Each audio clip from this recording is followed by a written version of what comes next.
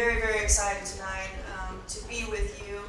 My name is Diana Swancutt, and I have the great pleasure of welcoming all of you who are here in Boston and via live stream all over the country, from Nashville to Oakland, Austin to Dallas, Florida, everywhere. I forgot Maine. There are people in Maine, right? Sorry. People in Maine, it's lovely to see you too. To this wonderful panel, Faith in Action, Poverty and the Racialization of Economy. Poverty, race, and economy are, to put it mildly, charged realities in very challenging times. Today, for example, the top 20% of income earners have taken 99.4% of all gains in wealth, while the bottom 80% have just 0.6% to split amongst ourselves. Wall Street's 2016 bonuses, equivalent to $24 billion, were over 1.5 times, wait for it, the total earnings of all full-time minimum wage workers in this country. The bonuses. Wages of most workers are basically stagnant. A whopping 94% of 9 million new jobs created in the past decade are temporary or contract-based. Half of all renters are spend over 30% of their income on rent, and the poorest 50% spend over half their income, the poorest third spend over half their income on housing alone. By current estimates, 48 million of us are hungry. 43 million of us live below the poverty line. More than 6 million of us, our friends, our neighbors, ourselves, live on less than $2 a day. And almost every day, almost 600,000 of us do not have shelter over our heads. On top of this, we know it takes African American families 228 years to earn the same amount of wealth white families have today. This is from the Economic Policy Institute.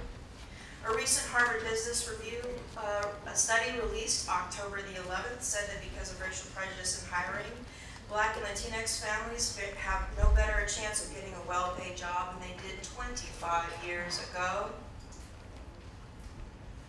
The issues of poverty and race and economy are indeed charged realities in very, very challenging times.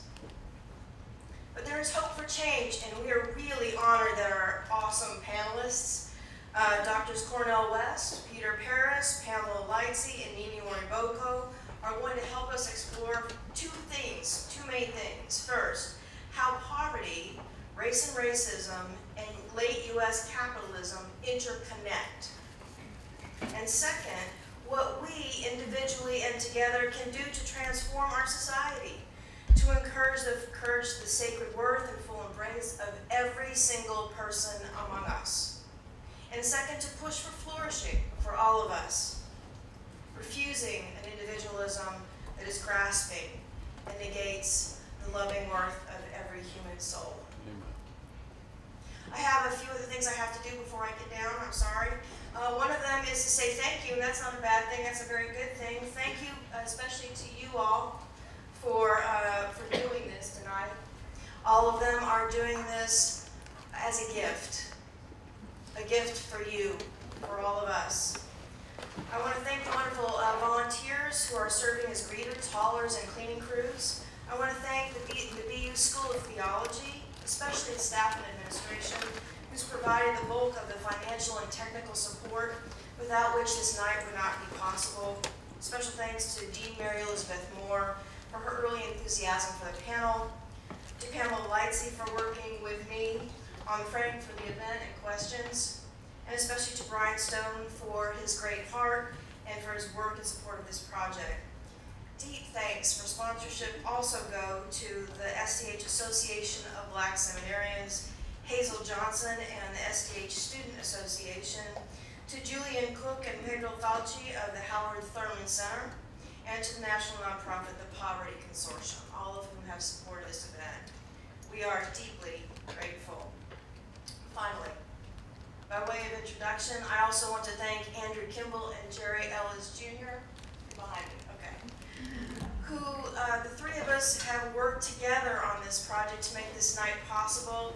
And you are going to have two moderators, Andrew Kimball over here and Jerry Ellis Jr. over here, who are absolutely fantastic human beings, extraordinary scholars, loving people, and they are going to guide us through the questions for the evening.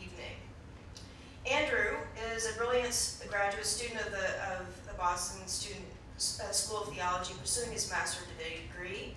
He is a Morehouse grad who studied philosophy there, and then worked as a conflict analyst at Manet, Phelps, and Phillips. And instead of immediately attending law school, which he thought about doing, he decided to go on for an education in theology. He currently serves as the editor for The Prophet, which is a student journal for STH. He's the president of the Association of Black Seminarians, and he's a graduate research assistant at the Howard Thurman Center for Common Ground.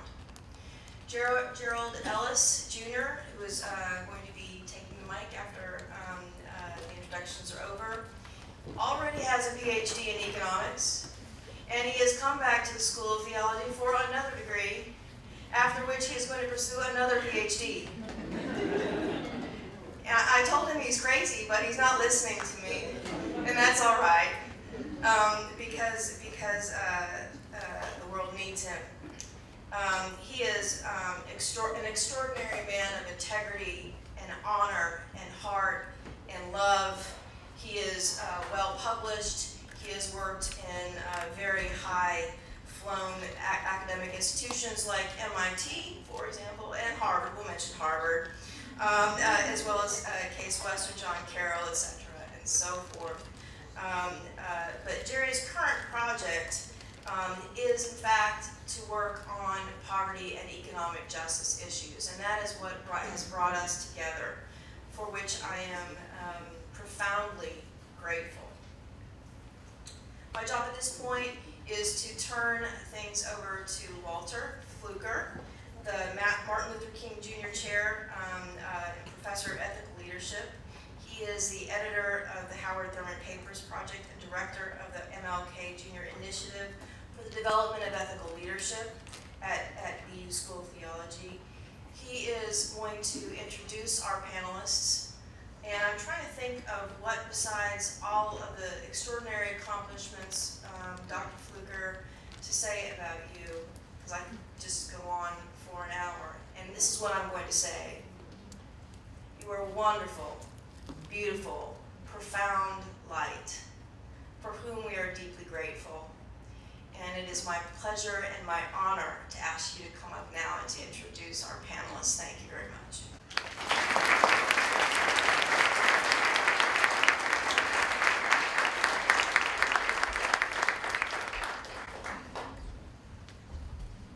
It's a terrible joke by now, but I'm still going to say it.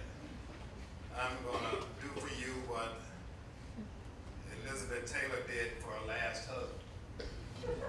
I'm not going to hold you long.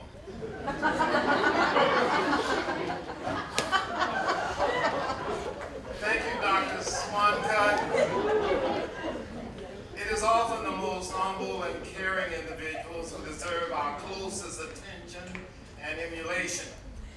This is the way I feel about Dr. Swancutt's leadership in organizing this event along with Andrew Kimball and Gerald Ellis.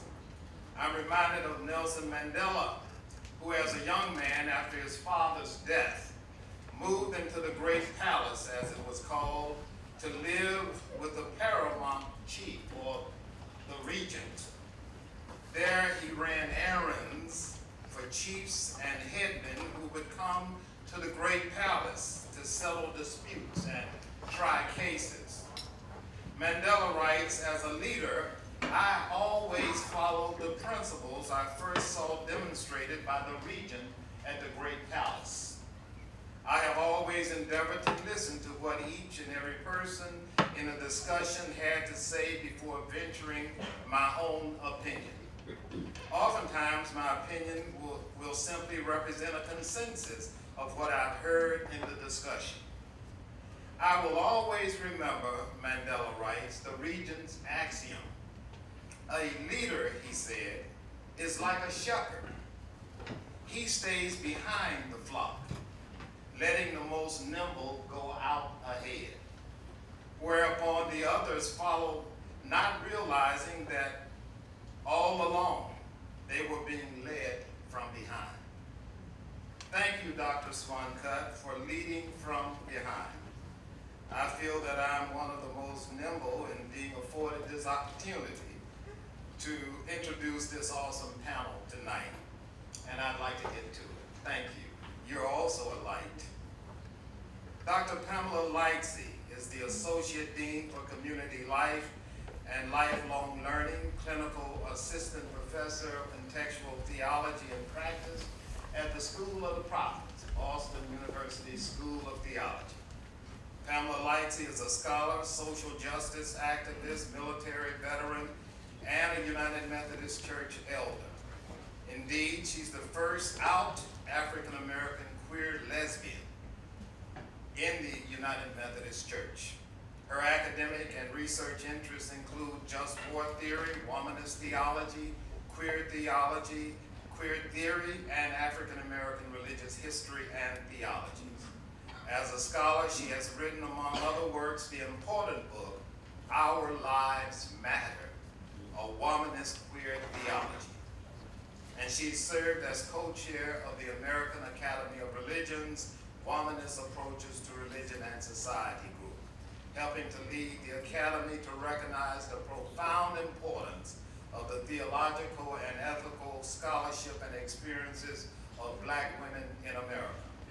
As an activist, Dr. Lightsey has her feet on the ground. She's worked within the LGBTQ community to end Don't Ask, Don't Tell, to ensure marriage equality, and she continues to critique churches for homophobic polity, liturgy, and homiletics. Pamela Lightsey was on the ground protesting against excessive police force during the first 21 days of unrest in Ferguson, Missouri, and was one of several providing ongoing broadcasts across a one-year period. Dr. Lightsey has consistently collaborated with activist colleagues in the movement for the liberation of Black lives, those addressing violence against Black trans women, and institutional racism on college campuses. Thank you, Dr. Lightsey, for being here tonight. Dr. Nimi Wariboko.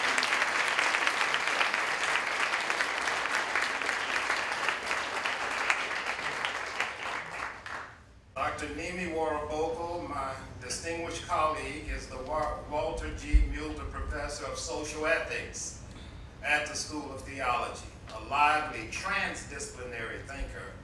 Dr. Wariboko is an expert whose scholarship interweaves economic ethics, Christian social ethics, African social traditions, Pentecostal studies, and philosophical theology. Put that in your pipe and smoke it. Among his many publications, there are 3 important books, the insights of which will no doubt inform tonight's discussion. God and Money, a Theology of Money in a Globalizing World, is a call for an alternative, inclusive global monetary system that can better support developing economics. The Pentecostal Principle, Ethical Methodology in New Spirit, develops a pneumatological, and for people who don't go to school in theology, that just means spirit. A methodology out of spirit for ethics, for public policies and pluralistic communities. And another book, Economics in Spirit and Truth, a Moral Philosophy of Finance. I am so happy that he has joined our faculty at the School of Theology. Nimi Wariboko.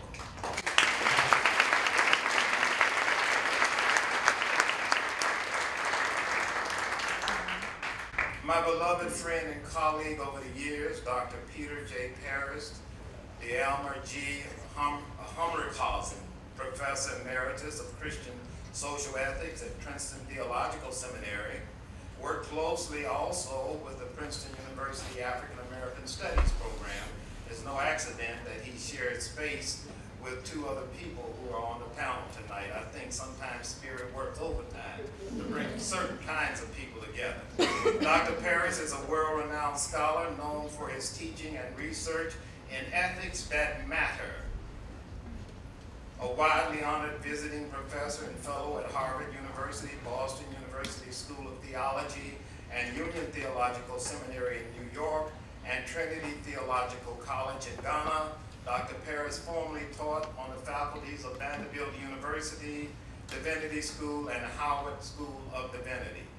Dr. Paris is widely published, and his books include Religion and Poverty, Pan-African Perspectives, Virtues and Values, The African and African American Experience, The Spirituality of African Peoples, The Search for a Common Moral Discourse, and Black Religious Leaders, Conflict in Unity. In other publications, he has focused on ethical formation, preaching and social justice, globalization, public theology, Martin Luther King Jr.'s legacy, and the interaction of race, gender, and religion. Last but not least,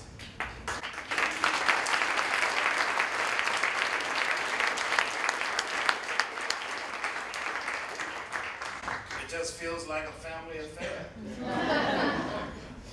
Dr. Cornel West needs no introduction, but he deserves one. He's a prominent and provocative democratic intellectual. He is professor of the practice of public philosophy at Harvard University and holds the title of Professor Emeritus at Princeton University.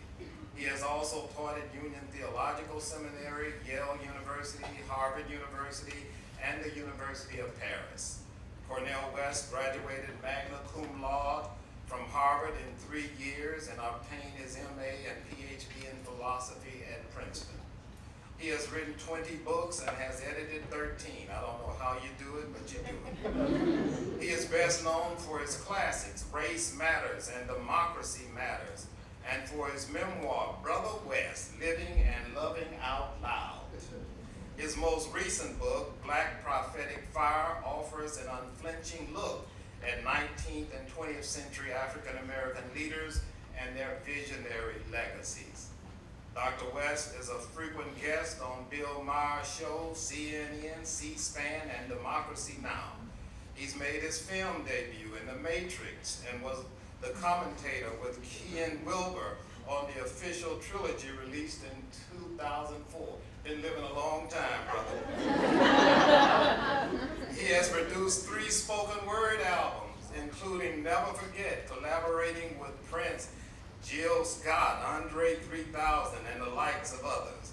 His spoken word interludes are featured on productions by Terrence Blanchard, the Cornel West Theory, and so on. It's just an incredible life, Dr. West. I'm glad you're here, Brother West, and I want to begin this last statement with a lot of love for everyone here and for something that Dr. West has said before that I want us all to think about tonight. There is a price, he says, to pay for speaking the truth. There's a bigger price for living a lie. Thank you.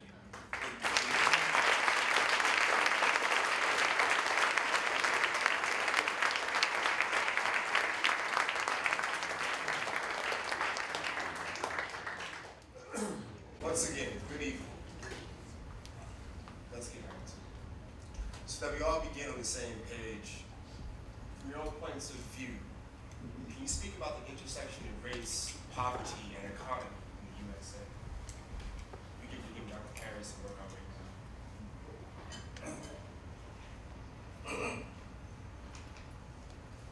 down. Friends and colleagues, thank you for inviting me to participate on this panel.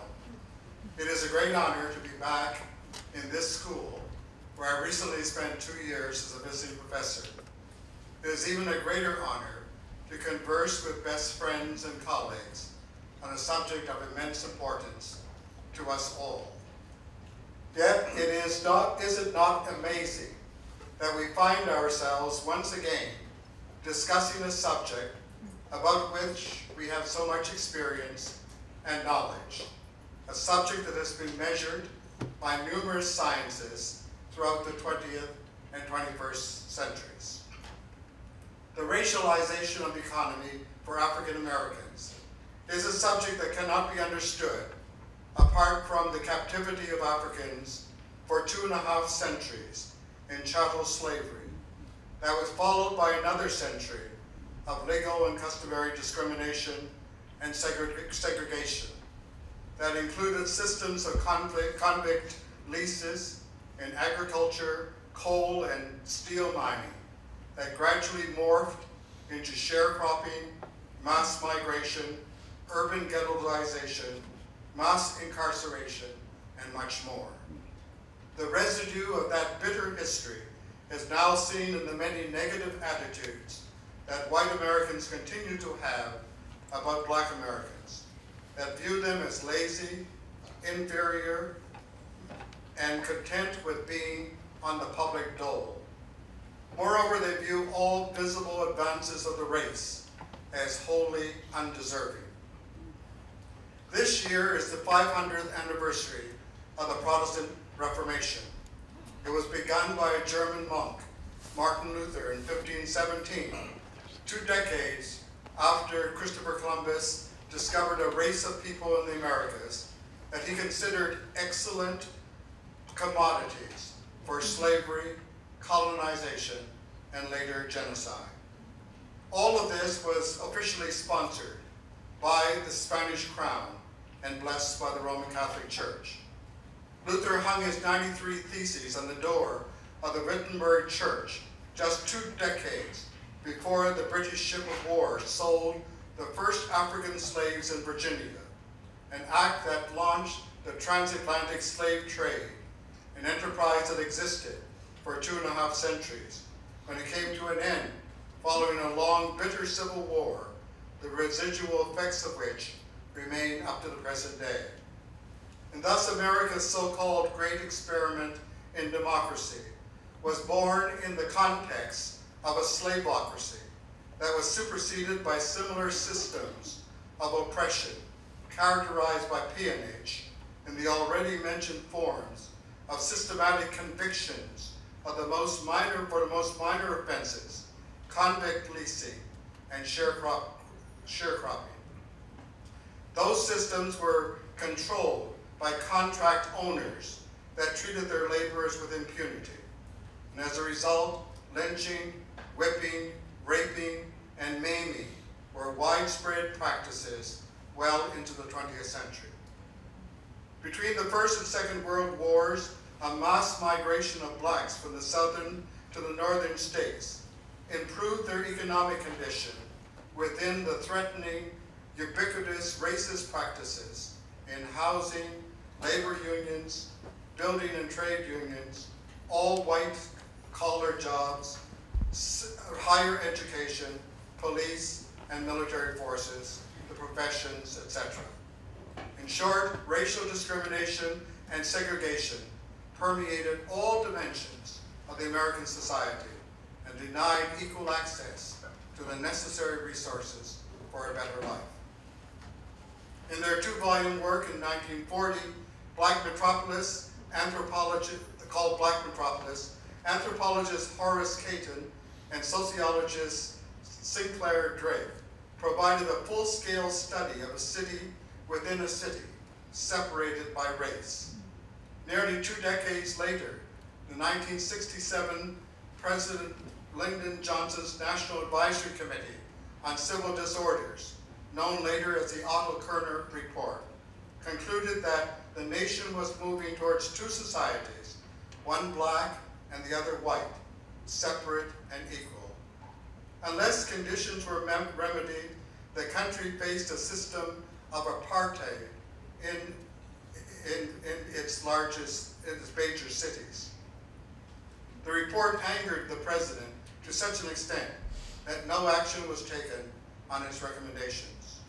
In the following year, Martin Luther King Jr. and Robert F. Kennedy were assassinated within a 2-month period, deaths that were linked to the then recent martyrs in the struggle for racial justice, namely President John F. Kennedy, NAACP Secretary Medgar Evers, and the iconic Malcolm X.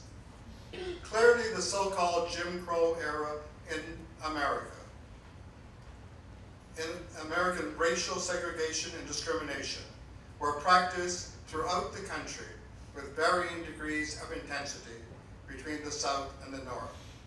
Most important, the denial of the rights and privileges of citizenship to blacks have always enabled the poorest of whites to feel themselves superior to all blacks because their race was never the basis for denying them citizenship rights. Equal access to public schools did not become lawful for blacks until 1954, Brown versus the Board of Education, and never fully enforced throughout the nation. The right to full and equal citizenship became law in the Civil Rights Act of 1964 and the Voters' Rights Act of 1965. Interracial marriages became lawful in the Loving and State of versus Virginia decision in 1967. All of this and much more evidences the countless obstacles blacks faced throughout their history in the United States, obstacles that have prevented them from achieving economic and social parity with white Americans, not only in the past, but in our present day, as clearly evidenced by the 2016 election of Donald Trump as president. His campaign began 8 years earlier with the so-called birther movement that he launched, claiming that President Obama was illegitimately in office because he is a Muslim and was born in Kenya. Now, Trump's primary mission is to destroy Obama's legacy with the tacit support of the Republican Party. Now, racial injustice is not a natural occurrence. Rather, it is a series of intentional acts to obstruct blacks in the pursuit of their citizenship rights. The persistence of racism ensures that blacks are more likely than whites to live in poverty, be unemployed, lack medical care, home ownership, adequate retirement pensions, etc. Much energy and imagination have been expended from one generation to the next in maintaining this injustice in a two-party political system, both of which has been complicit with its practice. Finally, as an ethicist, I am primarily concerned about justice and injustice. That is, receiving or not receiving what one deserves. More often than not, African Americans have been denied and continue to be denied what they deserve as both humans and citizens. Such denial continues a gross injustice that has been discussed, protested, and legislated against for generations. Yet it continues with no end in sight. Apart from some form of reparations, even if the country were to begin treating blacks equally with whites, it would take generations for the races to be on a par, because racial inequality has already existed for 400 years, with perilous consequences for us all. And thus the persistence of racism is the clearest possible evidence that black lives do not matter. All forms of resistance mirror the Sisyphus myth with one distinction. Sisyphus was being punished for his self-aggrandizement and deceitfulness, while blacks have been punished for their humanity. Sadly, the meaninglessness of the Sisyphean myth would render the struggle against racism both tragic and absurd. Yet survival necessitates the cyclical motion of hard work, moral appeals, legitimate protests, and other forms of resistance. Yet blacks live insecurely in the gap between survival and the good life. Thank you very much.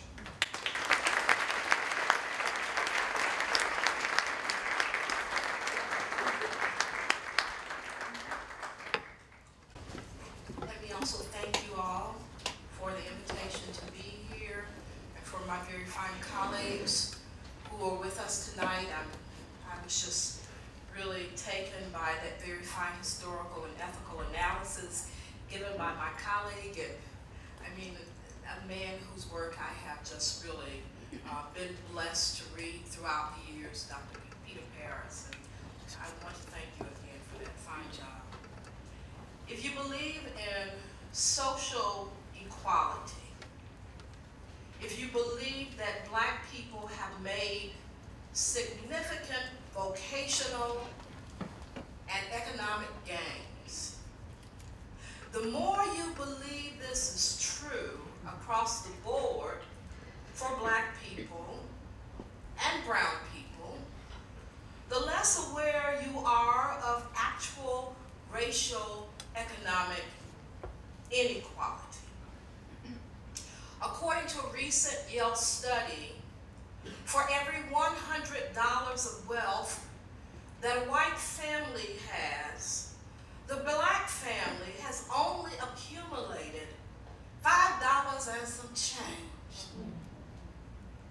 $5 and some change for every $100 of white wealth.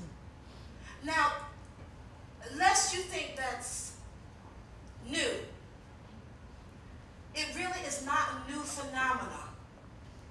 This gap has persisted for decades.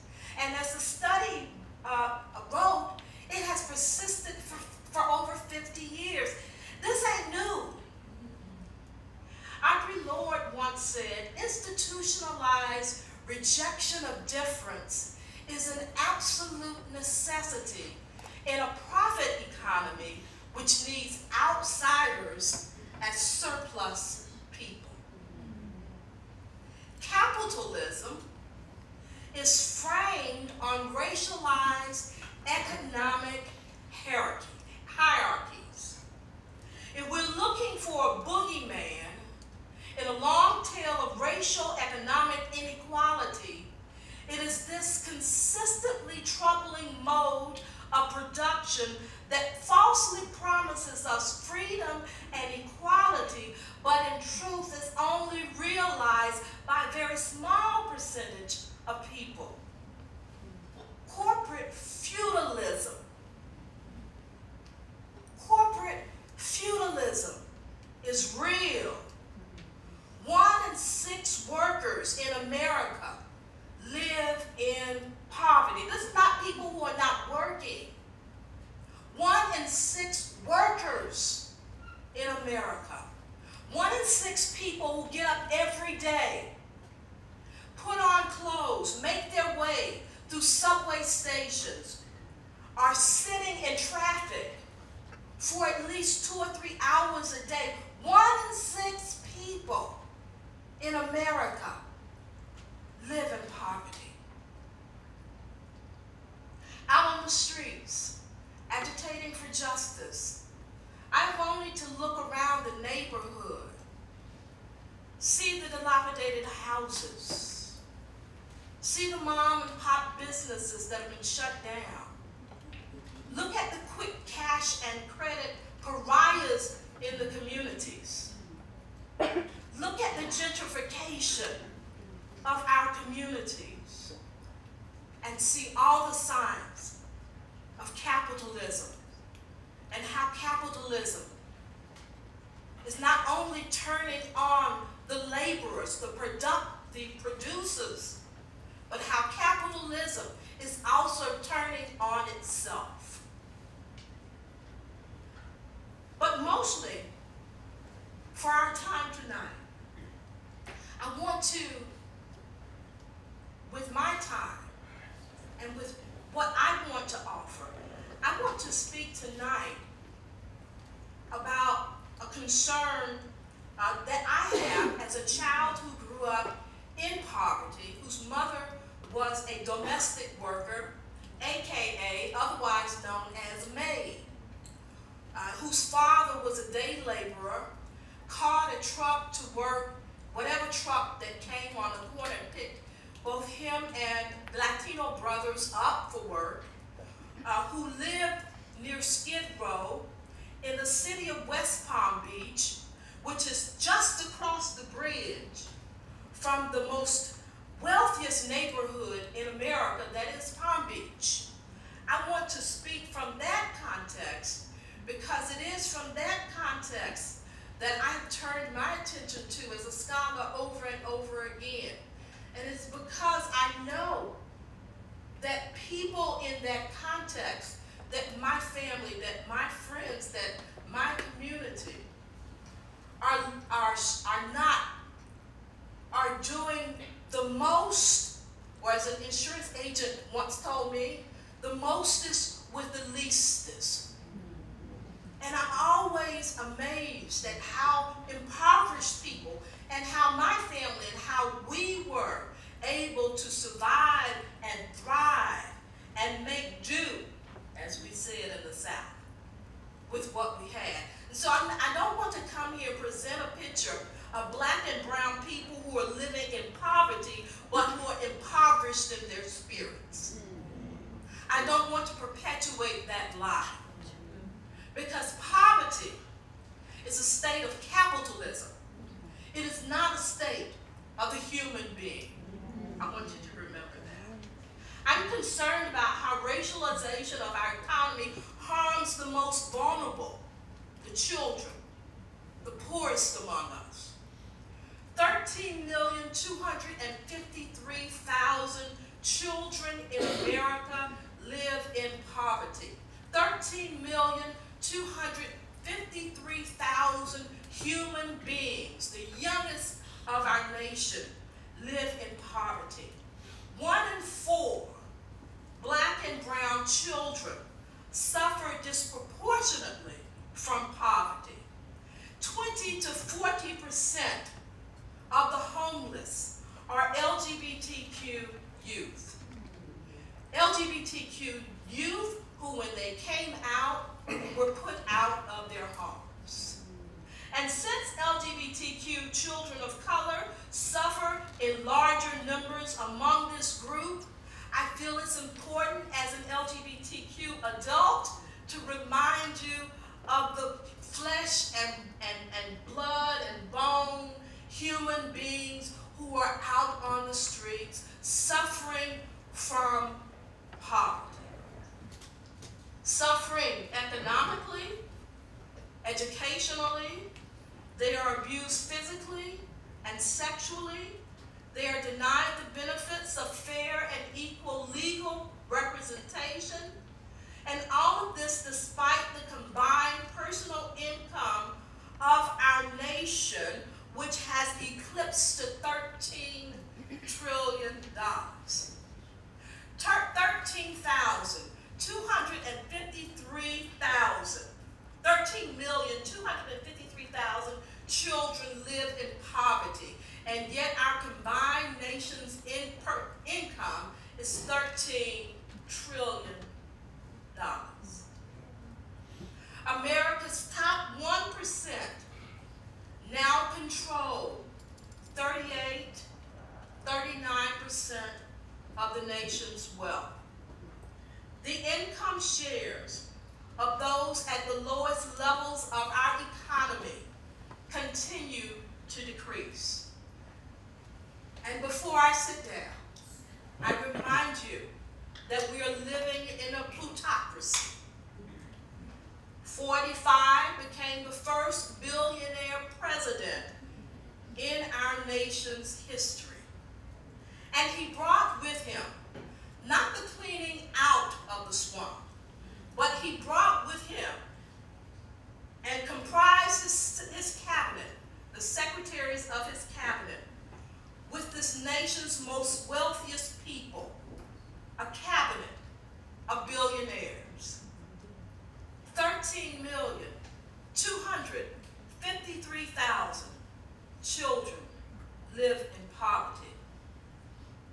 The nation's capital is comprised now of some of the richest people in America making laws that will hurt 13,253,000 children. Thank you.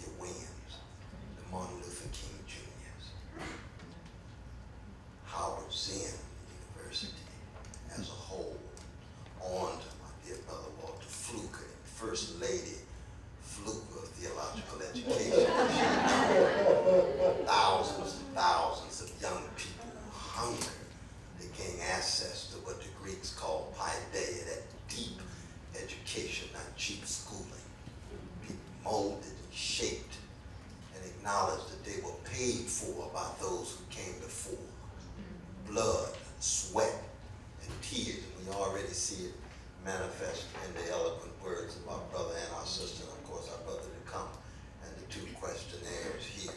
I'm going to be very brief because I want dialogue, I want antiphonal form, I won't call in a response. But just listening to these two does put me on fire, I have to acknowledge.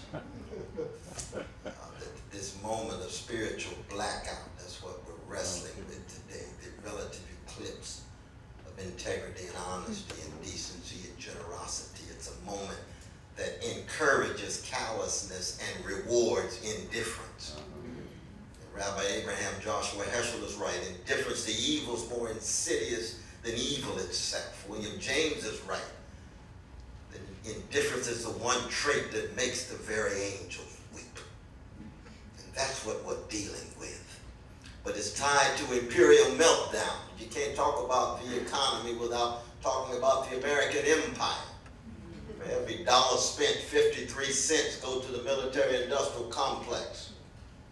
The adventurism, 4,855 military units around the world in 140 countries with U.S. special operations with budgets that are unlimited. So already you got a truncated framework, and even talking about the capitalist economy that my dear sister was laying bare with such insight and power of discernment, you see. And I just want to accent just three processes in terms of keeping track of our precious and our priceless poor brothers and sisters of all colors, but disproportionately chocolate.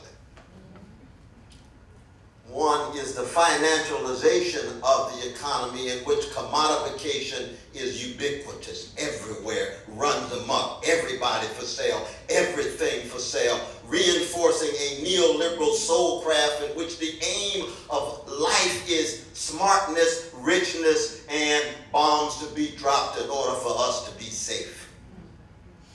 And that's spiritual blackout. So that market moralities and market mentalities push out love. And I come from a people who've been hated for 400 years and taught the world so much about how to love. John Coltrane's Love Supreme is no joke. That Marvin Gaye's What's Going On is no joke. That Martin Luther King Jr.'s Life of Love, James Baldwin's Love-Soaked essays. I come from a people who taught the world so much about what love is about in the face of 400 years of terror and trauma and stigma and hatred and contempt. So Donald Trump ain't nothing new for black people whatsoever.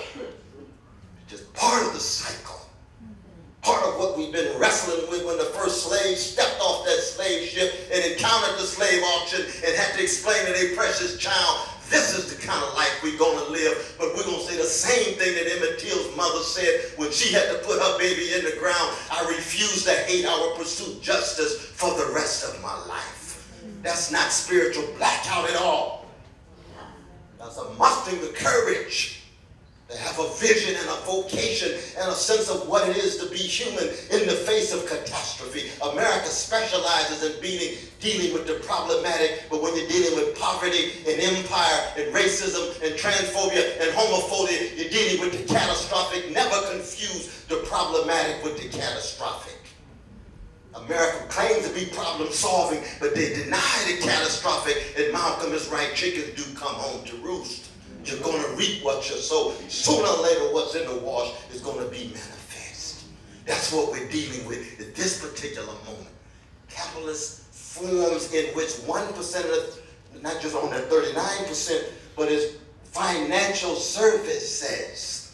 When I was the age of the precious students here at this institution, it was American Motors. When the major capitalists produce products, now it's Wall Street and banks, and the major elites produce deals as opposed to goods. And therefore you can't even deal with wages increasing as the profits increase, because the real economy has little to do with the level of Wall Street speculation in which forms of profit. And then all the crimes that take place, insider trading, market manipulation, fraudulent activity, predatory lending, and not one Wall Street executive goes to jail, but let Jamal and Leticia or Juanita and Carlos get caught on the corner with crack bag. They're going straight to jail. An integral part, the mass incarceration regime, an integral part constitutive of the financialization of a capitalist economy in which, yes, it is disproportionately affecting black people and brown people and indigenous people and yellow peoples. But we got to keep contact with the way class dynamics and imperial dynamics impinge upon the lives of our precious citizens, including our citizens of color. So that commodification goes hand in hand with the niggerization of the economy. I know I don't want to be too harsh on those who came up with this title, but racialization is a little bit too deodorized for me. I like to keep it funky. Oh yeah, I'm the Bootsy Collins and George Clinton. And to keep it funky means you want to be highly suspicious of those constructors like diversity as opposed to white supremacy. Diversity as opposed to male supremacy. Diversity as opposed to homophobia, transphobia, and so forth. Those are bureaucratic constructs. That's fine for the administrators, but when it comes to truth telling, the condition of truth is always to allow suffering to speak. And sooner or later the rocks will cry out, no matter how deodorized your discourse. So niggerization is about what?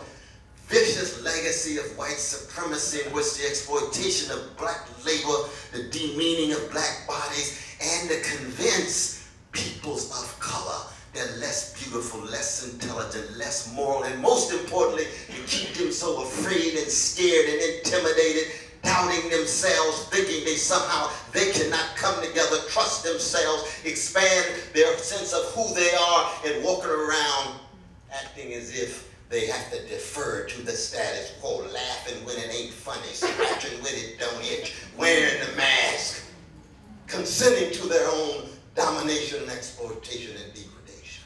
That's also what's happening. The ways in which capitalist commodification and niggerization kick in, and then there's militarization, and I'm going to sit down. The militarizing of our schools, the militarizing of family, the vicious patriarchal violence against women, of cowardly, insecure males.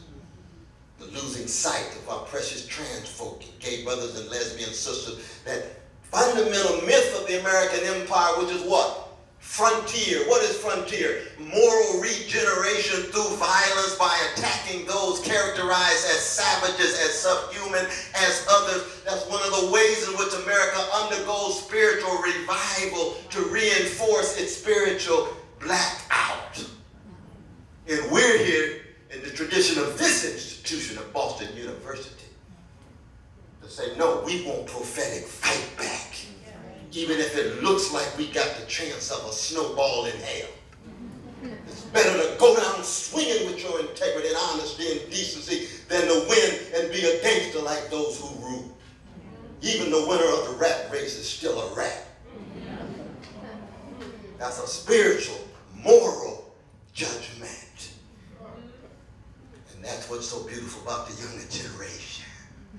They are disproportionately undergoing a moral and spiritual awakening that's leaving many of our churches and mosques and synagogues and other civic institutions, and even our universities themselves undergoing corporatization and marketization as well. And that's a sign of hope, but I don't believe in discourses of hope at all. They've been colonized by neoliberal politicians. I believe in being a hope. Don't say a word about hope, just be a hope.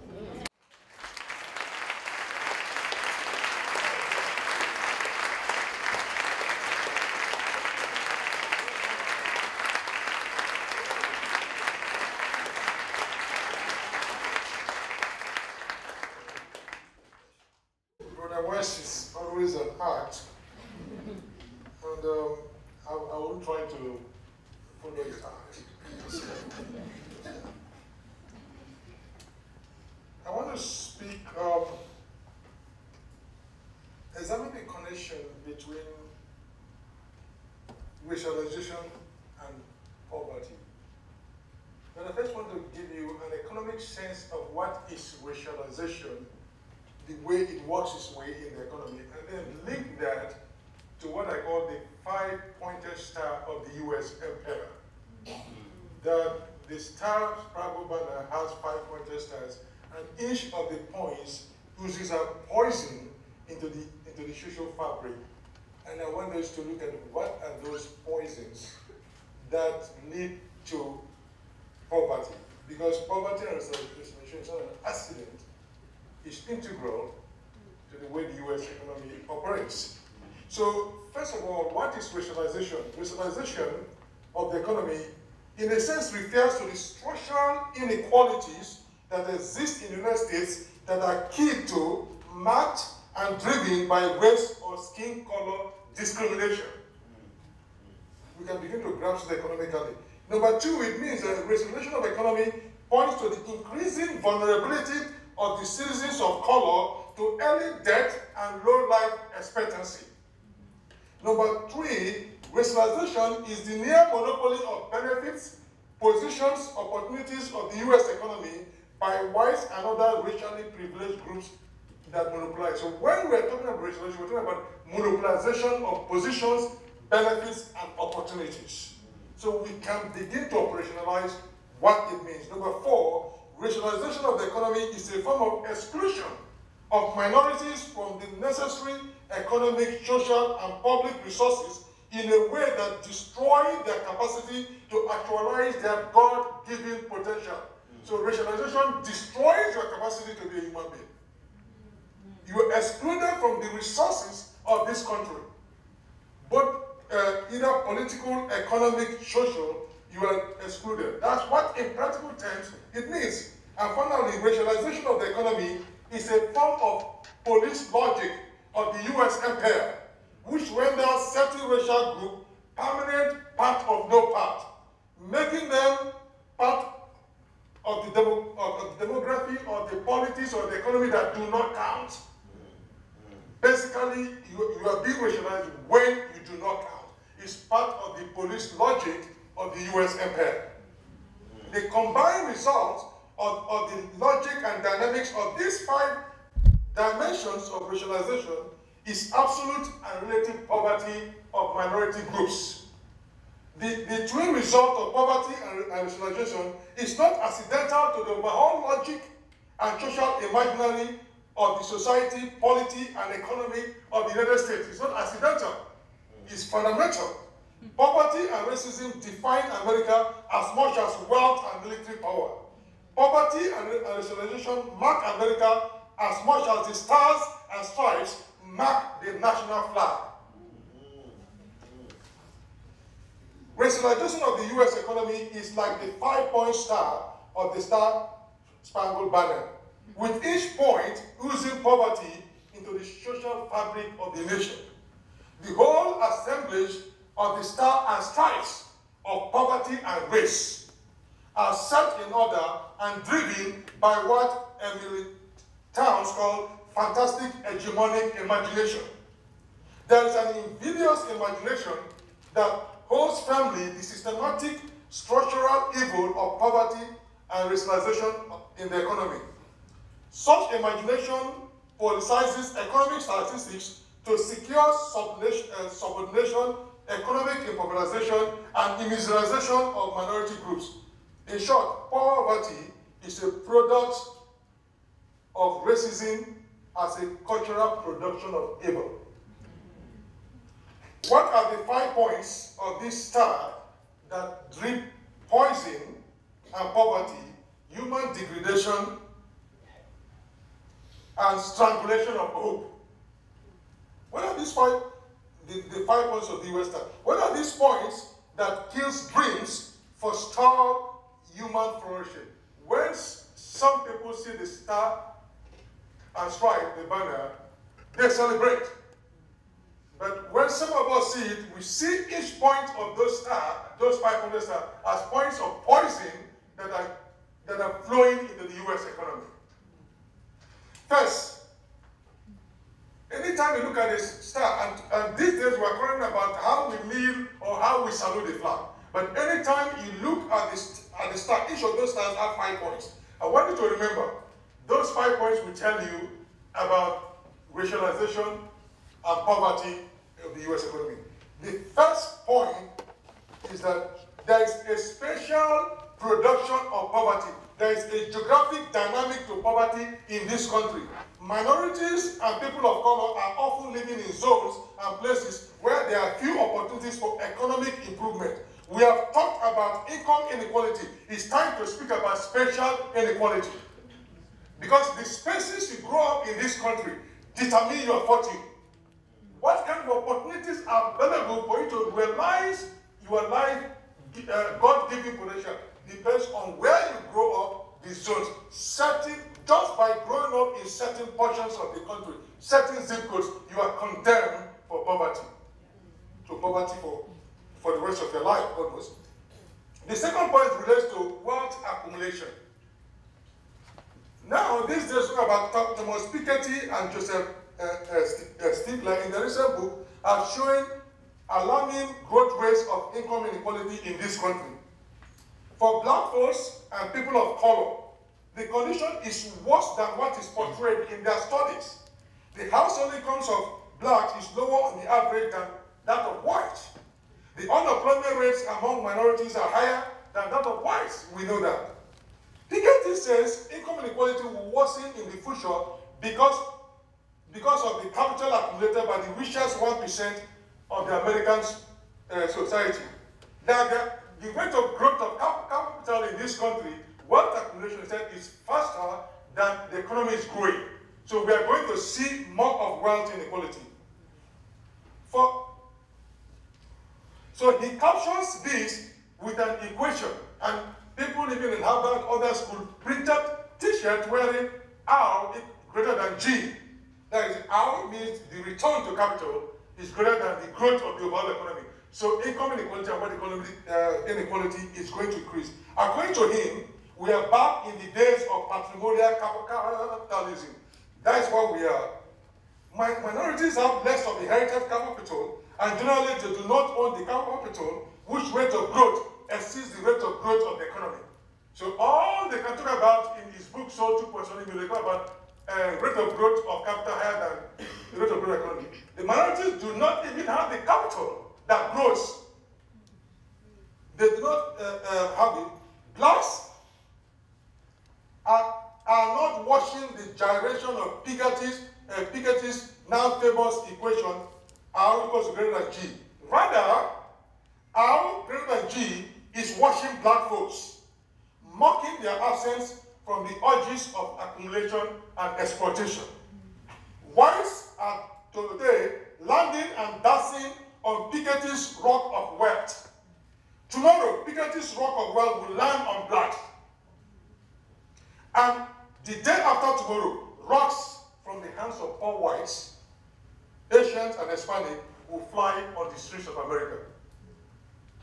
As long as this rock of wealth that everybody is celebrating, as let us remember, Malcolm said, he said, they landed at Plymouth Rock. The Plymouth Rock landed at us. Today, the rock of the wealth is R greater than G.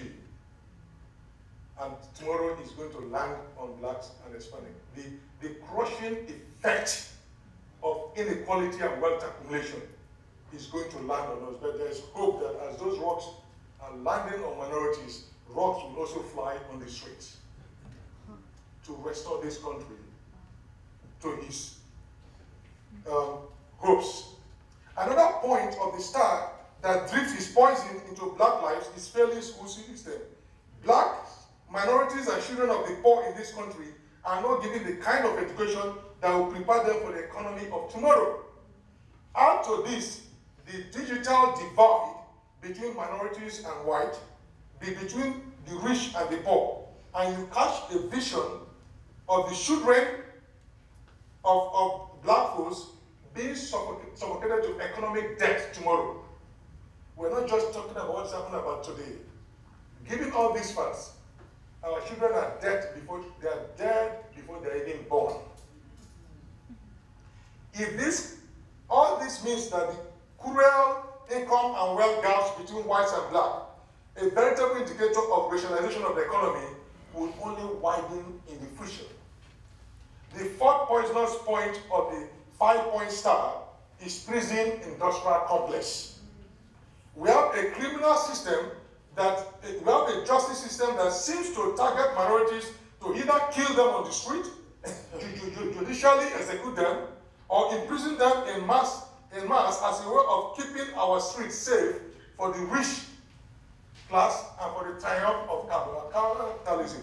That is one of the poisonous points of the 5-point-star empire system of the United States. Finally, we must direct our attention to the differential in the Human Development Index of the various racial groups in this country.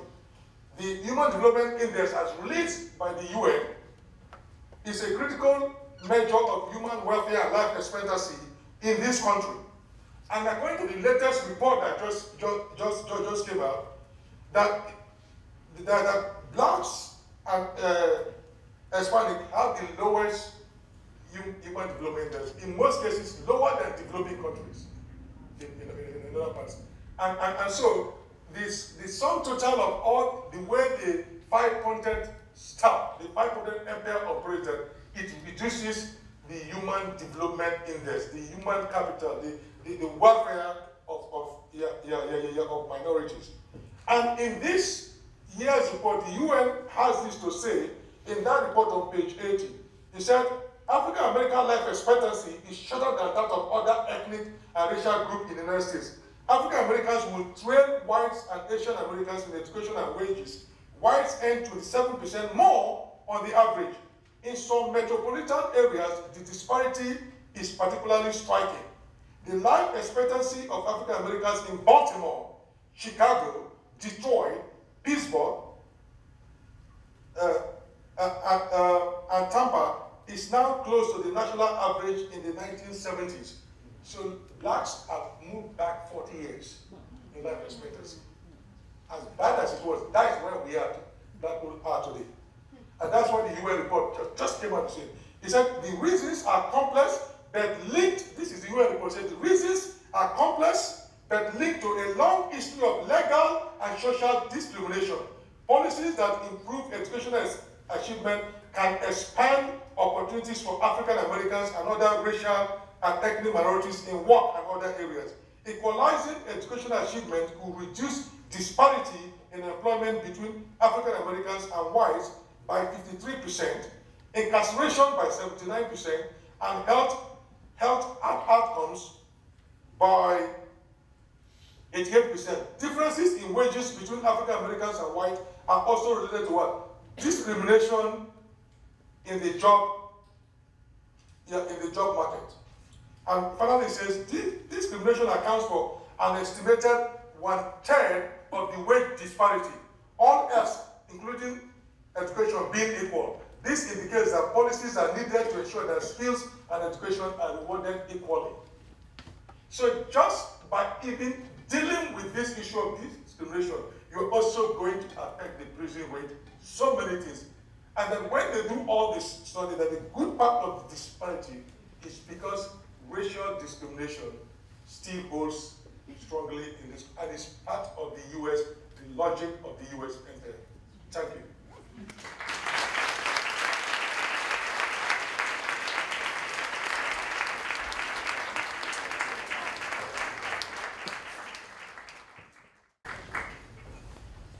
As Jerry prepares the next question, we want to remind the panelists to please turn on their body microphones. The body microphones. Turn them on. Please turn them on if they are not.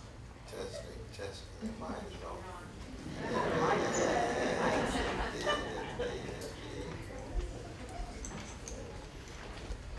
Everybody live? All the way live. This is coming to you, brother. For y'all. So, but it's for everyone on the panel. But for Dr. West in particular, even though suburban and rural poverty is rising exponentially, and the stereotype itself is not just a racist falsehood, but it serves our capitalist economy on multiple levels. As you well know, and you eloquently wrote in your book, The Rich and the Rest of Us, by the numbers, far more white folks, if you will, are poor or near poor than black, indigenous tribes, and our Latino brothers and sisters. But by the percentage of population, black and indigenous and Latino folk are fundamentally poor, both in terms of income and in terms of wealth. So it's a two-part question. Part A, how can we address with powerful, edgy, faith-driven truths the current systemic and long-term historical reasons for this. And part B, finally, low-income earners and vulnerable populations, for example, kids, disabled, and the elderly, are kept poor. Why? Wow. I'm going to be very brief because we've got so many rich voices and we want to hear from the audience too.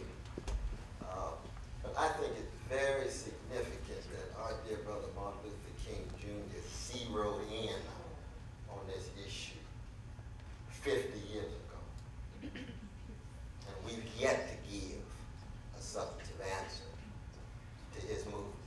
Thank God for Reverend Dr. William Barber, who just embarked on a Poor People's Campaign, not by himself, but like Martin didn't do it by himself. The movement makes the women and men, just as the women and men who lead make the movement.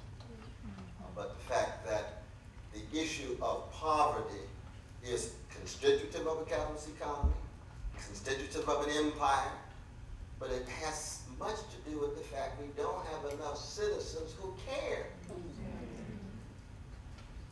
The ruling elites are going to do what they do unless there is significant power and pressure brought to bear in organized ways that make them do things they don't want to do.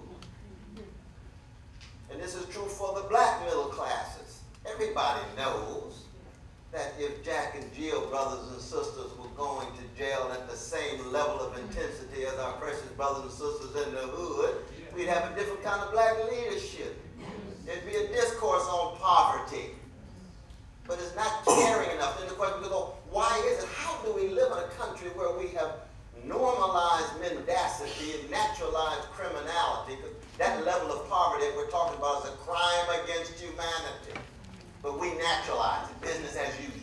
That's what Martin was trying to tell us. That's what Fannie Lou, Hammer, and Ella Baker were trying to tell us.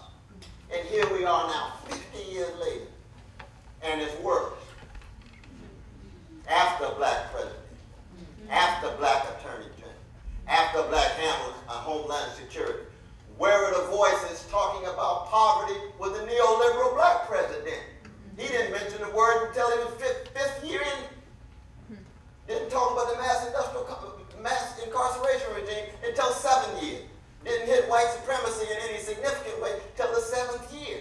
It erodes our moral credibility to act as if we're so concerned about poverty now that we got a neo-fascist in the White House.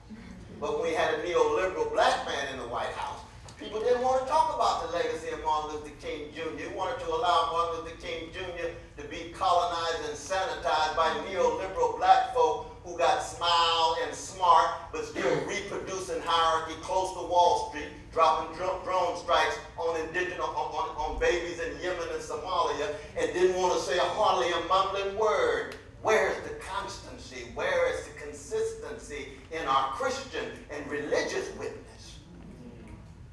Neoliberal ain't nothing but privatized, militarized, and financialized in the face of every problem. And it always falls short, and it reproduces neoliberal soul craft, which is to be smart as opposed to wise and compassionate, which is to be rich as opposed to sacrificial and serving the least of these, and to drop bombs. How many bombs were dropped? 26,172 dropped in 2016. There's human beings under those bombs. Where were our voices then? I'm not saying that I know all of y'all in the movement, but I'm talking about folks from outside of this room. Folks somewhere else. So that this issue is one in which we got a whole lot to learn. We're not reinventing the wheel. Brother Martin and the others gave all they had, kenosis of love and service and willing to die to accent the same issues that now we come back to in worse shape with the neo-fascists now trying to run things. So that's the beginning of an answer, brothers, an inadequate answer. But it's my hint and guess as to how to wrestle with your profound query. Thank you, brother. Thank you. Anybody else on the panel like to respond to that?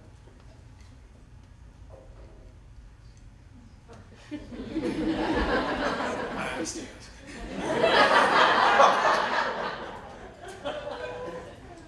In your introduction, several of you kind of alluded to this question.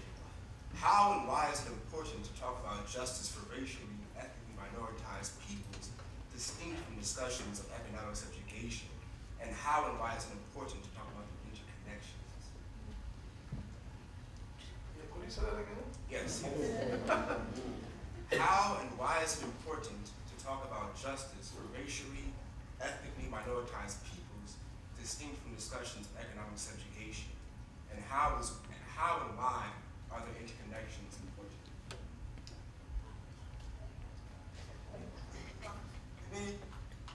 The two things, especially in this country, is connected because the people who are often at the other side of economic injustice, who are suffering, are oftentimes also minorities. Now, that does not mean that there are no white folks that are suffering.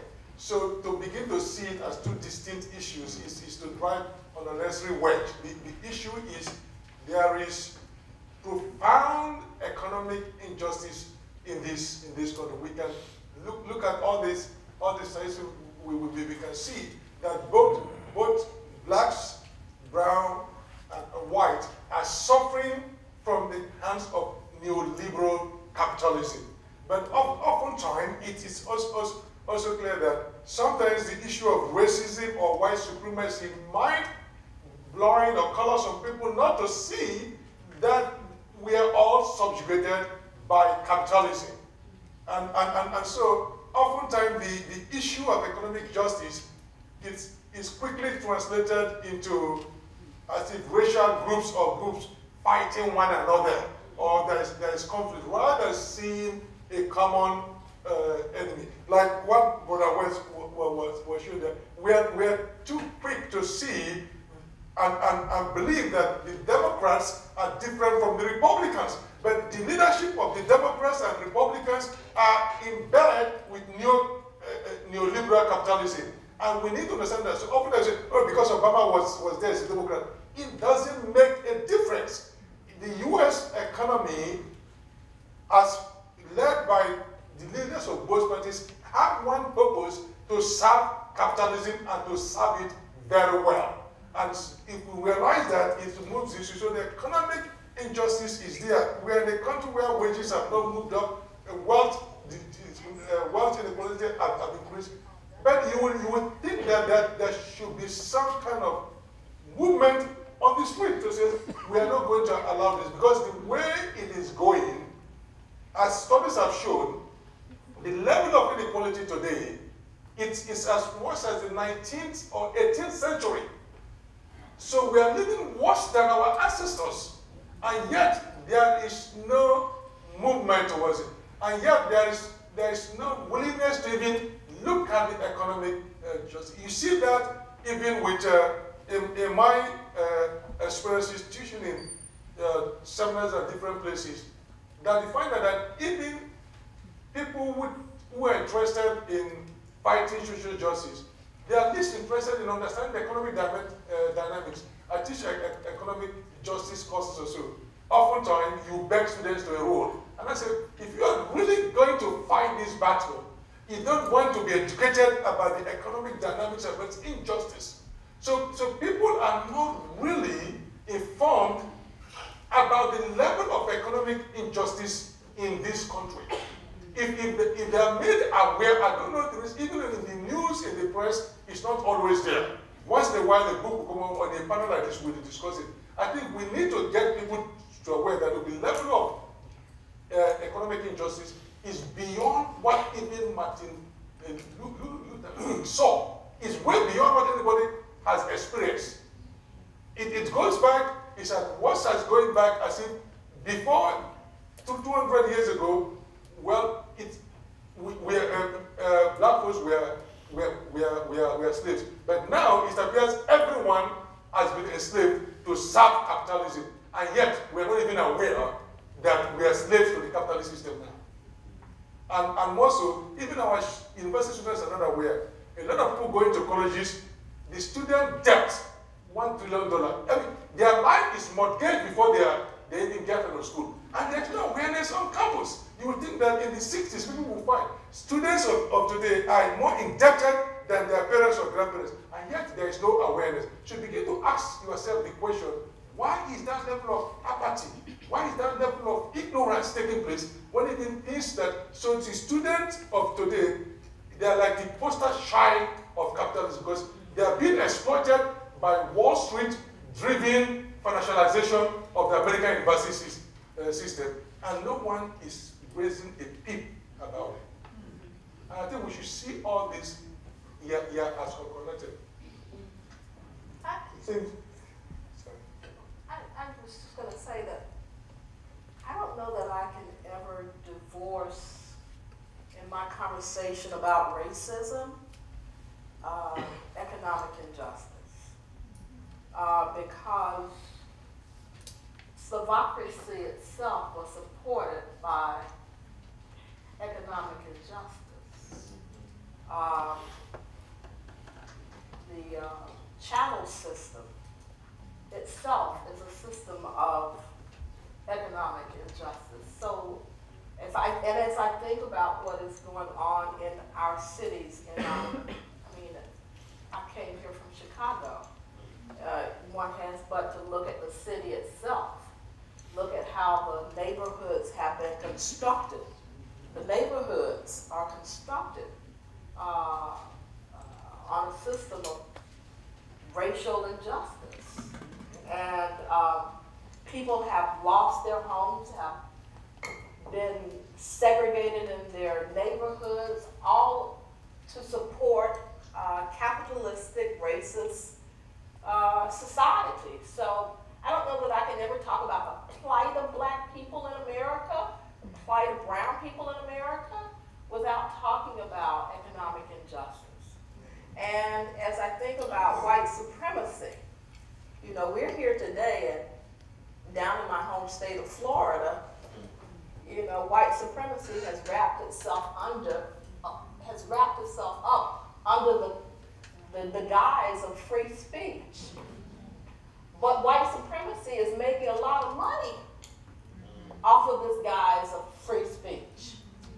And the institutions, the academic institutions are spending a lot of capital to supposedly to protect its students against white supremacy, but within the institution itself is white supremacy that attacks even the hearts and the minds of black and brown students by the curriculum itself. So how do you divorce yourself economically as a black or brown person in America? How do you remove yourself from the injustice of economic oppression wherever, whether it's in your neighborhood,